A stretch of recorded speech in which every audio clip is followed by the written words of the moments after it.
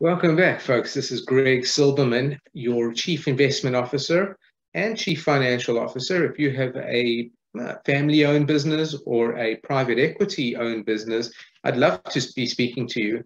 I've helped a lot of businesses as a CFO kind of move into the institutional world, if you like. So this is another one of our Come Learn With Me sessions. Another interesting topic, one that's actually quite close to my heart, as I've spent a lot of time looking at and investing in this space. So without further ado, alternative jet fuels on runway and clear for takeoff. Okay. The arrival time of sustainable aviation fuel appears to be on schedule or schedule.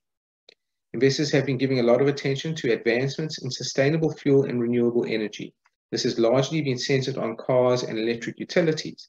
Other successes may have gone right over some of their heads. One high-flying example is the aviation industry, which has been making significant headway with non-traditional fuels being developed, contracted and distribution channels being created.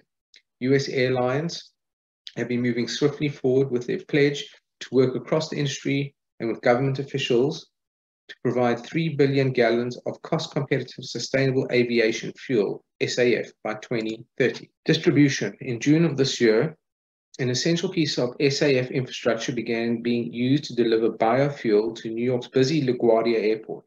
A milestone delivery of sustainable jet fuel was delivered via the Colonial and Buckeye pipeline systems. The low-emission jet fuel will power a Delta Airlines flight. This marks a seminal moment for the ongoing development and distribution of SAF in the US. Low emission, let's see, might be low sulfur emission. Again, something I've been very, very active in. Last month, it was announced the Department of Energy and Southwest Airlines are teaming up to test the technologies needed to turn farm waste into jet fuel. Oh, cow poop, I guess. A partnership between the Department of Energy, Southwest Airlines, and other companies is exploring a process to make low-carbon jet fuel out of corn stalks. Oh, okay, I beg your pardon. According to Michael Himmel, a biochemist at the DOE's National Renewable Energy Laboratory, the process mimics the way the stomachs of termites use 3 steps to break down particles of wood and turn it into nourishing food. Bob Jordan, the CEO of Southwest, whose company will help fund the project, said it involved a game-changing technology that could replace up to 5% of the nation's jet fuel by 2030. Agricultural wastes are plentiful if they can be turned into a form of ethanol that could qualify as an aviation fuel. There are many winners. Contracted. Recently, United Airlines and American Airlines each also had big announcements showing progress towards zero to minimal CO2 emission from jet aircraft. United has agreed to purchase at least 300 million gallons of SAF over 20 years from Dimensional Energy. Dimensional Energy uses a novel approach to moving aircraft fuel to net zero. The company's technology uses the Fischer-Tropsch process to produce fuels from coal or methane. Many facilities around the world have used the Fischer-Tropsch process to refine fossil fuels for other purposes.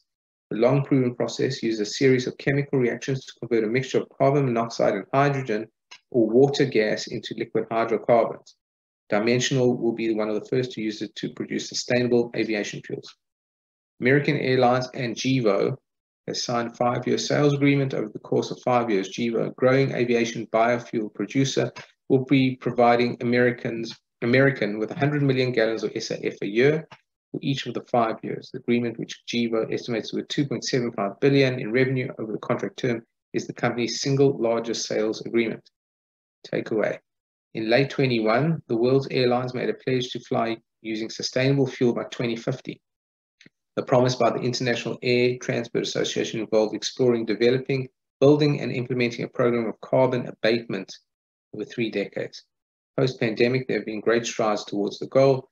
The progress in June and July of this year shows a clear path is developing, and small innovative players in energy production are stepping up to make sure the IATA, and all the airlines meet their 2050 arrival time. Hydrogen-powered, clean jet fuels. Okay. Well, that's interesting. I have heard of jet fuels which have been desulfurized or lower sulfur content. That's a big deal actually in shipping fuels. But anyway, nonetheless, I hope you found that one interesting. This group, Channel Check, Small and Micro Cap, they seem to come out with some interesting articles from time to time. So please subscribe and like. and take a look at some of the links below and join some of our mini groups. And we'd love to have a chat with you. Greg Silverman, out for now.